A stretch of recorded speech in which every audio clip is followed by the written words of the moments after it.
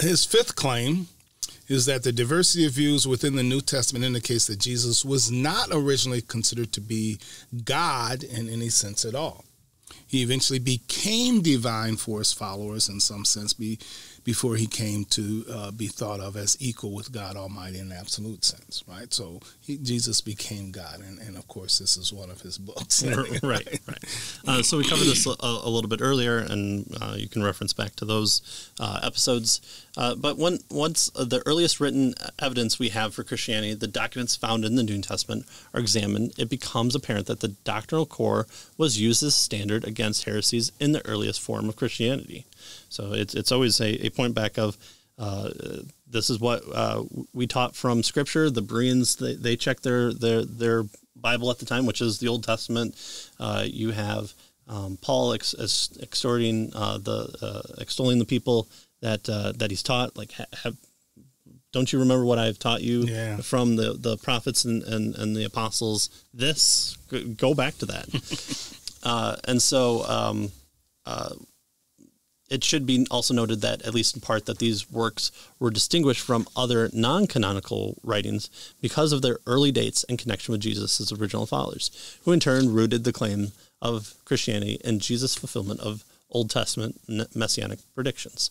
And G.K. Beale has a really good book about this, of the Old Testament in the New Testament, I believe it's called, where he talks about the apostles' use of Old Testament Scripture in the New Testament. It's really, really good. There's a longer version and a shorter version as well, as G.K. Beale usually does. So what they do next is they give us a section that kind of provide a small sampling of verses that could be offered in response to Ehrman's argument here. And so we'll just look at a couple of them here. The first one is Matthew 28, right? This is the Great Commission. Jesus came near and said to them, "All authority has been given to me in heaven and on earth. Go therefore and make disciples of all nations, baptizing them in the name of the Father and of the Son and of the Holy Spirit." And here's the key issue here: teaching them to observe everything I have commanded you. And remember, I am with you always to the end of the age. So the idea here is Jesus told his apostles, his disciples, to teach others what he told them, what he commanded them, right? So teach others what his teachings were. Right. So that's the key here. Right. And this isn't just 12, this isn't just 50. This is a lot of people that he's telling this to. While you have the 12 that were intimate with Jesus, that can provide greater evidence and explanation to different teachings that Jesus had, that these 500 or so people heard. You have the Great Commission to all believers to do this, even from the foundation of right before Jesus' own ascension. Right. And also in our book of Acts of the Apostles, Acts of the Holy Spirit, depending on which frame of mind you want to take, it says this, Acts 2:42, "And they devoted themselves to the apostles' teaching, to the fellowship, and to the breaking of bread, and to prayers." So that's what the early church had done. Right. So Jesus said, teach them what I taught you.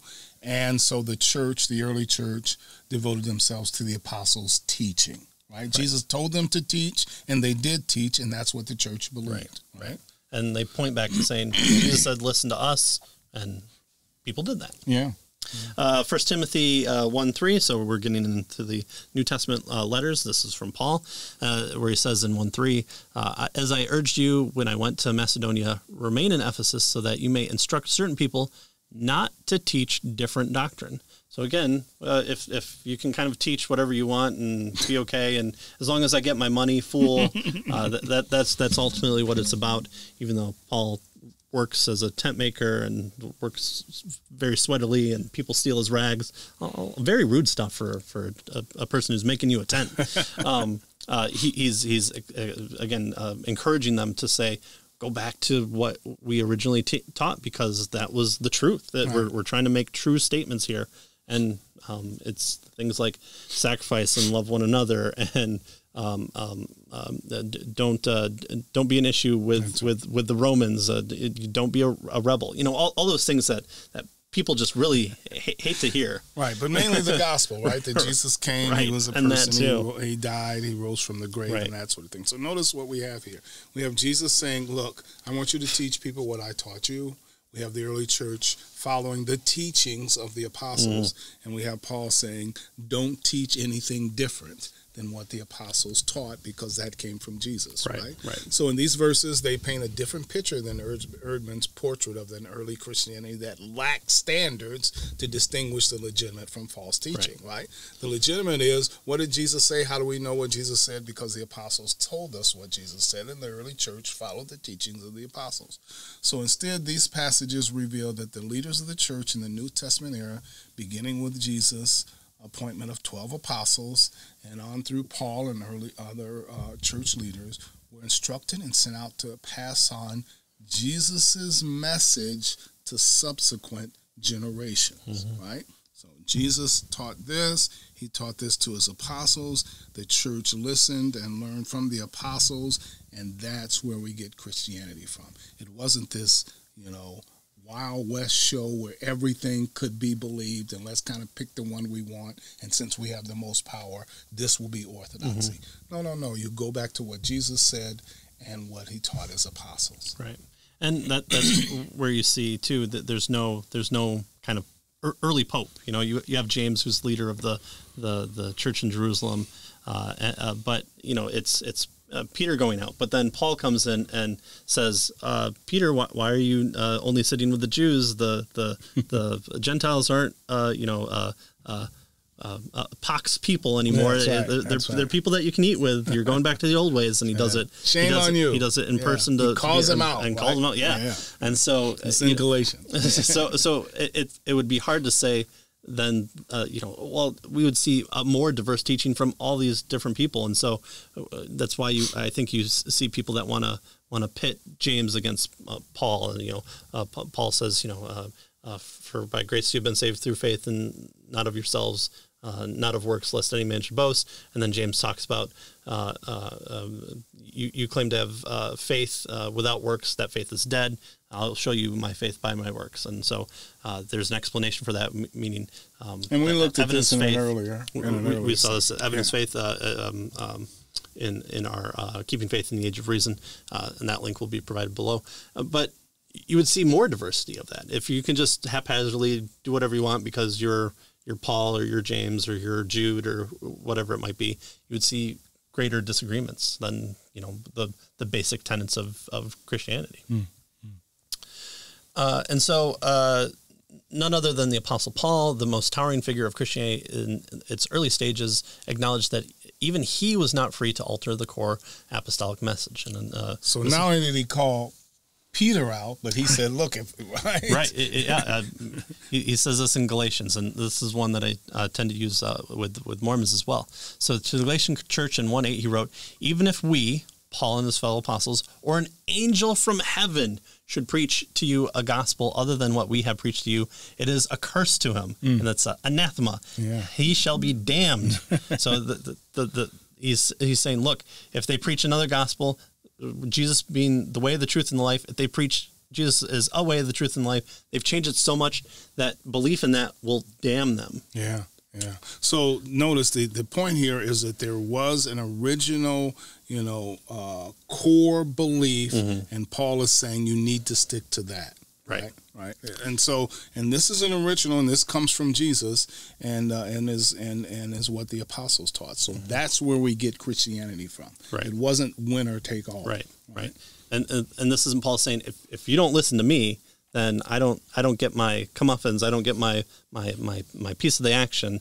And so no, he's saying if you don't believe this, which is look at Jesus, not me, the chief of all sinners, look at Jesus, you won't be saved. I'm teaching you what the gospel is handed down to me by Jesus and the apostles. And Paul has his assorted past of being the persecutor, and he comes and studies for at least 3 years and comes before the early church, and they hesitantly look at him but realize, okay, you have a calling from Jesus himself. And so that's where even Paul gets his authority from. It's not himself, but the true gospel.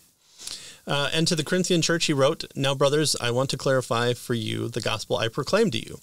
For I passed on to you the most important what I have also received, that Christ died for our sins according to the Scriptures. Again, what's the Scriptures at the time? The Old Testament. Right. That he was buried and he was raised on the third day according to Scriptures. And that's from 1 Corinthians 15, 1 and 3. And, he talks about go to these all these different people who have witnessed it. They're out there. You can talk to them. And since we don't have that now, we have the documents that testify to that. So if not even Paul was able to alter the foundational message of Christianity, no one in the early church was allowed to tamper with the core teaching concerning the saving death, burial, and resurrection of the Lord Jesus Christ. In fact, again, going back to what Paul called out Peter for, it was just this simple, hey, you're only eating with the Jews of the time. You're going back to this old way of viewing the uncleanness of different types of people, which was or whatever, food, right? Yeah. Right, a fulfillment of prophecy. This was Paul saying this is what would happen according to the Old Testament Scriptures. We're going to be one people, and so he's not pointing to, you're going against my teaching. He's pointing them back to the original proto gospel, and then to the gospel in Jesus Christ Himself. In fact, the early church had always had ways to pass on what Orthodoxy was all about, right? Even before there was a standard formal collection of New Testament writings, right? They use, for instance, the Hebrew Scriptures as their foundational text, right? So what were the Scriptures they were using? They were using the Hebrew Scriptures. Yeah, there's a reason that Paul goes to the synagogues first whenever he goes into a new area, and then he goes out from there, because the Jews are the ones that are the kind of the keepers of the Messianic tradition that will come about. And he's saying, hey, it's here. Let me tell you about it. And then from there, he goes out and sees what's going on. Good, yeah. They used information provided in doctrinal summaries to pass on core teachings. We find some of these examples like in Romans 1, 2 through 4, or 1 Corinthians 8, 4 through 6. Numerous texts in the pastoral epistles, that sort of thing. They used hymns and liturgical portions to affirm core doctrine. Colossians 1, for instance, 15 through 20, Philippians 2, 6 through 11. Right. That's why they also think, too, that the way that Matthew structures his table of Jesus' descendants in this 14 divisions, I believe it is for kind of this memorization, easy memorization. And they used the sacraments or rites of baptism and the Lord's Supper. They also taught key theologies. Right. So Scripture, doctrinal summaries, singing, sacraments, all of these taught key doctrines in the core life and worship of the church long before the works of the New Testament were written. And they were used as authoritative, unified collections. So long before that happened, where the New Testament was written, we have these various ways that allowed them to pass on what Orthodoxy was. Mm-hmm. So, and you see this carried on from the tradition of the Old Testament with the Psalms. The Psalms were sung. That's what Psalms are. Yeah. And so we do that today. We do it with catechism. We do it with, the different elements that you probably have done in your church as well. I'm sure we all remember all the lines, the songs that get in your head that you are hearing once your kids are grown up, and you're like, I remember that song. Now I won't be able to get out of my head for the next It'll be in month my and a half. Not that it's a bad thing, because it's biblical. Yeah.